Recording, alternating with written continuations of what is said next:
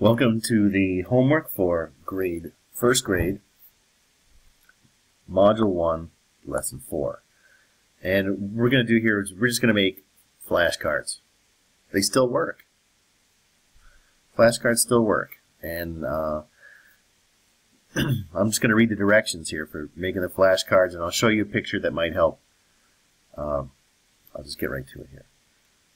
Today, we learned the different combinations that make 6.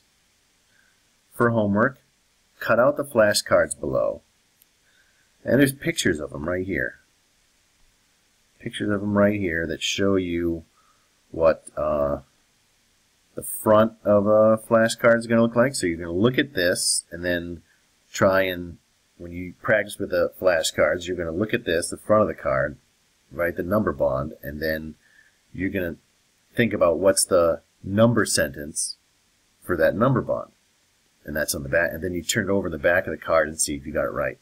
And you just practice those. So and you look at those enough times, and you'll think about the ways to make 6. You just have them in your head, so that somebody says, you know, how much does 2 need to make 6? Well, it needs 4 more, and you just remember it instead of having to count it up in your head every time it happens.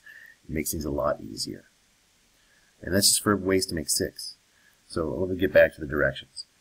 So today we learned the different combinations that make 6. For homework, cut out the flashcards below. Write the number of sentences you learned today on the back. Keep these flashcards in the place where you do your homework to practice ways to make 6 until you know them really well. As we continue to learn different ways to make 7, 8, 9, and 10 in the upcoming days, we'll continue to make new flashcards. So when you do this, just be sure that you make each of the combinations that make 6. And this is, what the flashcards are going to look like. Now I'm going to show you a picture. These are the cutouts we're going to use, and here's a picture of apples that we used in class. And you can see there's different ways to look at these apples. You can see 2 small ones and 4 large ones. So you could think of that as 2 and 4, or 4 and 2. And then you can look at the dark red ones. That's 3, and then there's the pink ones. That's 3, so you've got 3 pink and 3 red. 3 plus 3 is 6. You also have an apple with a worm, and 4 with no worms. So that's 1 and 1, 2, 3, 4, 5 with no worms. So that's 1 and 5, or 5 and 1. So you've got 1 and 5, 5 and 1. You had 3 and 3. And then we had 2 and 4. And you just say that they're all apples. You could also have 0 and 6. That's another one too.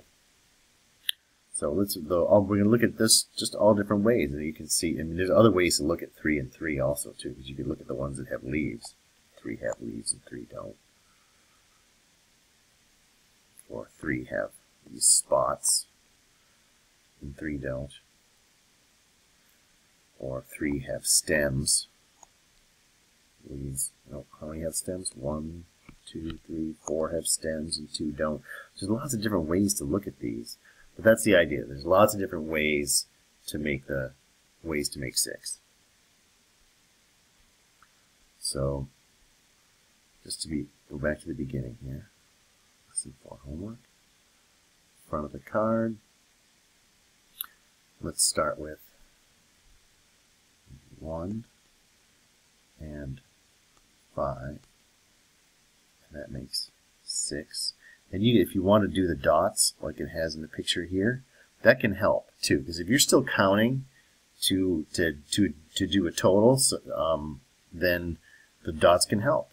Right? So you've got 1 and 1, 2, 3, 4, 5. So you see that 5 is a big number and 1's a small number. You can count the dots.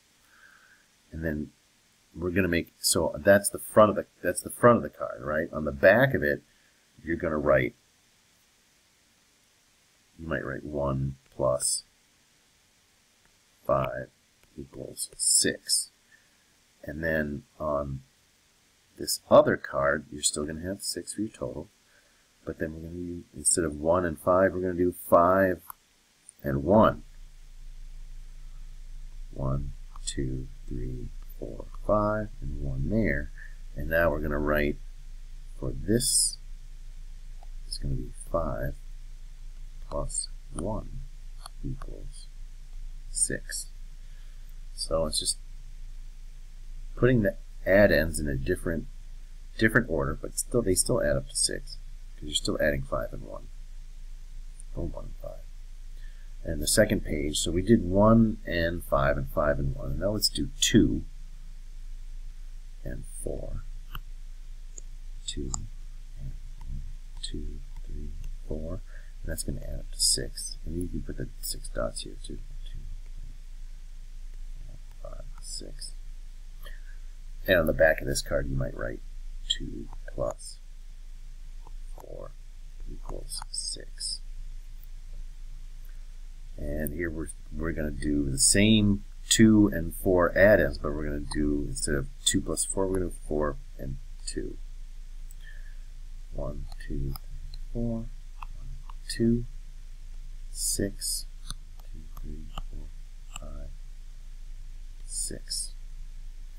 So this one would look like 4 plus 2 equals 6.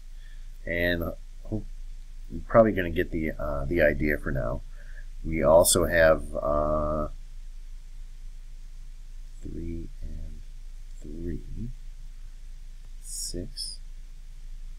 Well, these are going to just look the same, aren't they? So we're going to have 2 of these. You can probably get by with just one of these 3 plus 3s because, right, it doesn't, 1, 2, 3. It doesn't matter which 3 you put first, they're both going to be 3s. 1, 2, 3, 4, 5, and 1 more, 6. So like when I'm trying to, I like to make my, keep 5 groups together, even when I'm just making dots like this. And be careful how you make them because you want to make sure you can count them and that the dots look like dots and not something that you almost erased and you don't know whether to count it or not. So just try to be a little careful when you make the dots. And that's going to be, on the other side you're going to write 3 plus 3 equals 6. And this is going to have 6 here. But these are doubles, and doubles are really important. Doubles are when you're adding the 2 add-ins are the same number. So like 3 plus 3, 2 plus 2, 1 plus 1, 5 plus 5. Those are doubles. And those numbers are really, really important to be able to remember. 3, 1, 2, 3, 3, 1, 2, 3, and 6, 1, 2, 3, 4, 5, 6. And on the back of these, they're both going to be 3 plus 3 equals 6. And you don't have to write that down. Write that down on the other side of the card.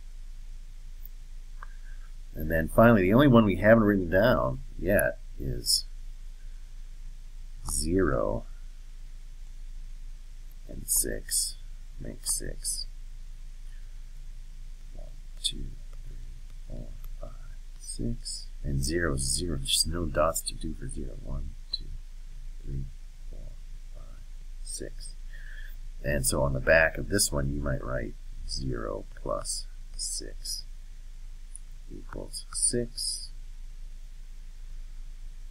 And 6 here, 6 here, 0 there. 1, 2, 3, 4, 5, 6. 1, 2, 3, 4, 5, 6. And on the back of this one, you might write 6 plus 0 equals 6. So get those finished and cut them out, practice them, and you'll be good with the number 6.